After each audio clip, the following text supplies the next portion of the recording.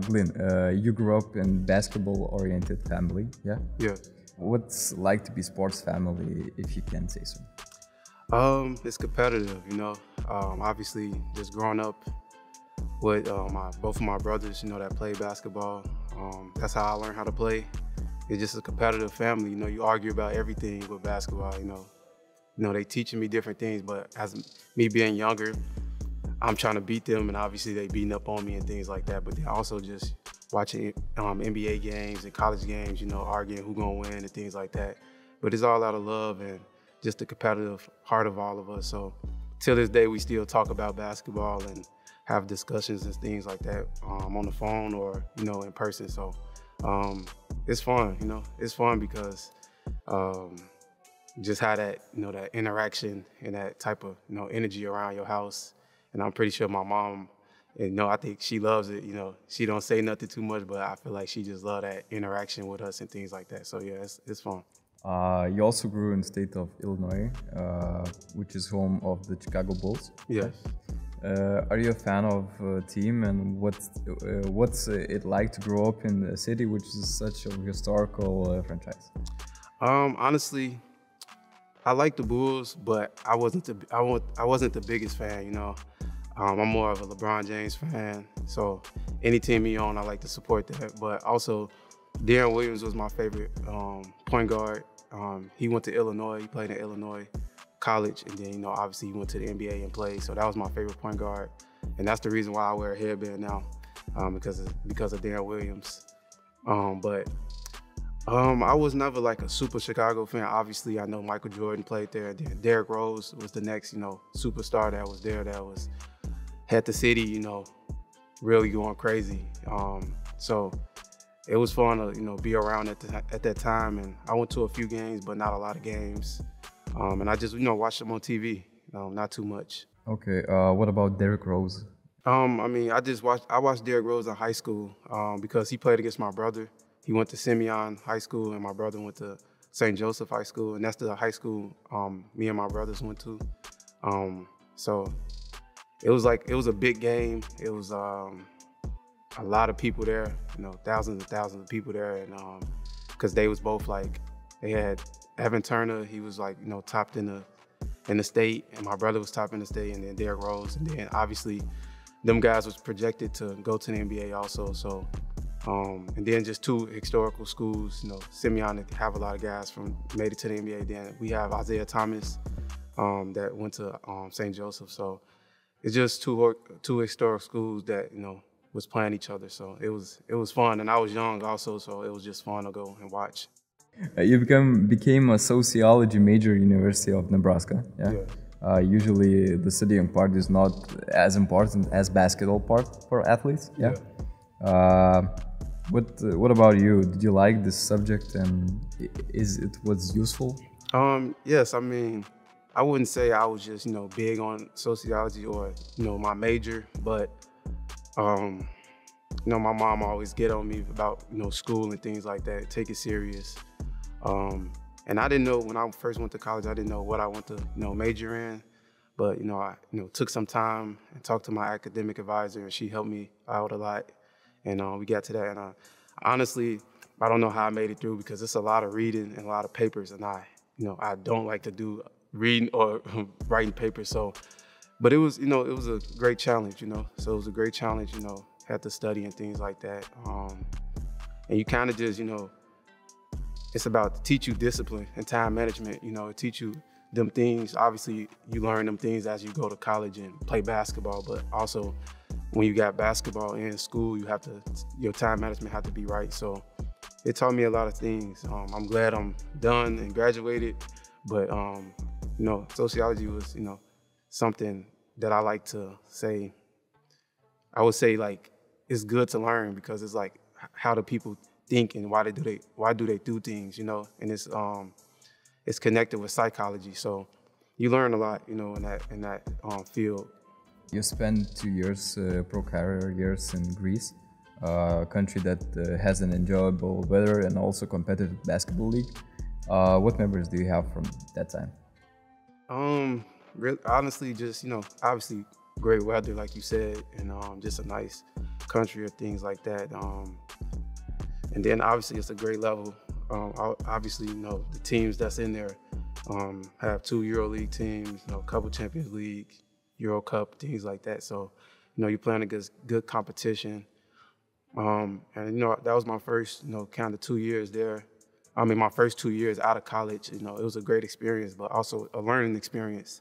You kind of got the political part of it. You kind of got the, you know, you're thinking about so much, you know, you have to kind of get used to like being on your own, the mental part of it, you know, as you so far away from your family. You know, I went to college in Nebraska, but when it's a whole time difference, 8 hours or 7 hours ahead, you know, it's kind of get a little different, you know, because you gotta stay up to talk to your family and things like that. So I think it was just more mental, you know, it was more mental, but it was actually, you know, fun. I got close with a lot of my teammates.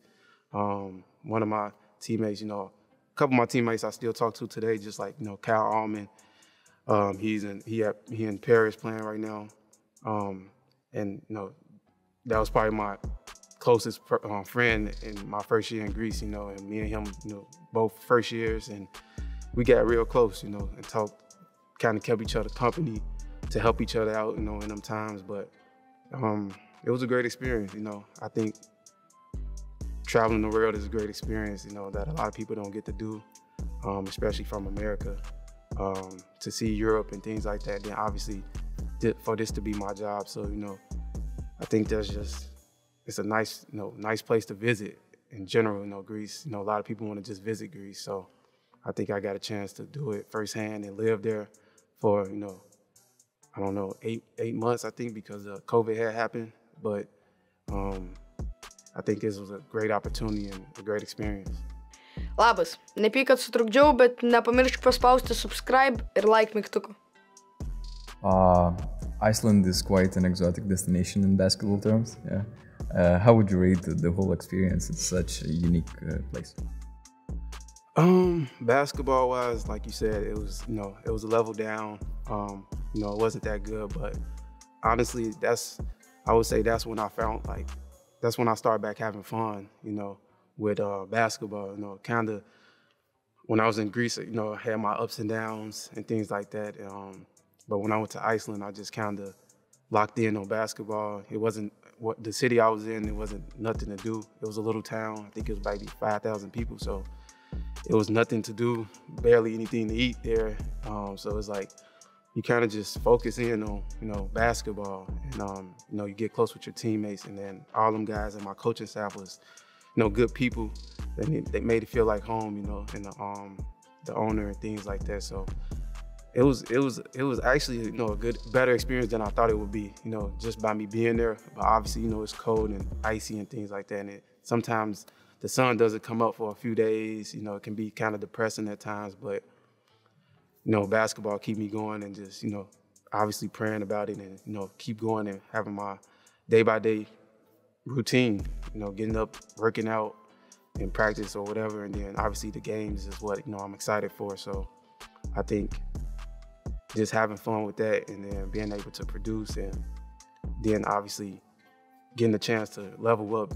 I think now that I look back, it's just like, I don't take it for granted. I think it made me better for today.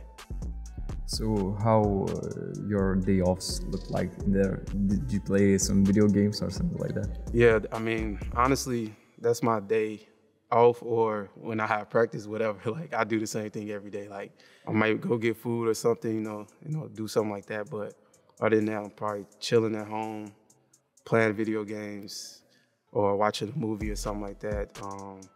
But I do that literally every day. Like, probably go home after this, get food, play video game, or watch a movie. What do you play? I play NBA 2K or Call of Duty. I used to play FIFA, but I play games that, like, I play with my friends, so it depends on what game that everybody is playing, because, like, it'd be like maybe 10 of us that's on at the time, and we all be playing different games. But, you know, I kind of play like, okay, we're gonna play this or we're gonna play that. So sometimes I download games or delete games, you know. So I play a variety of games, but I would say the consistent games is probably NBA 2K and Call of Duty right at the moment, right now. Sometimes GTA, maybe, you know, here and there, but I kind of stick to those 3 games at the moment, and sleep. I take naps, you know.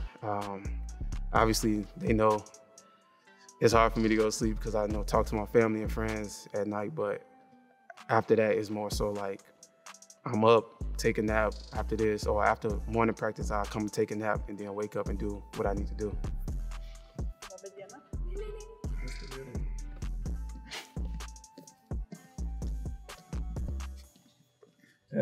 What's something that Americans don't understand about Europe before they come here? Something that Americans don't understand? I mean, obviously, the biggest thing is like obviously language and things like that, but I think it's just a different, culture.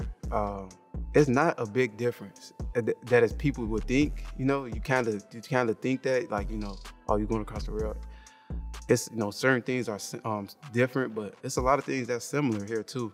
I think it's more so just the culture, everyday living, It's not a big difference as people make it right now. I think social media and everything is so like big and everybody kind of is involved and kind of know what's going on. It's like, it's so small. It makes it seem so small. Like everybody know what's going on over here, over there, like, and it's like, I think that's the biggest part of it. I don't know. I don't really think it's like a huge difference.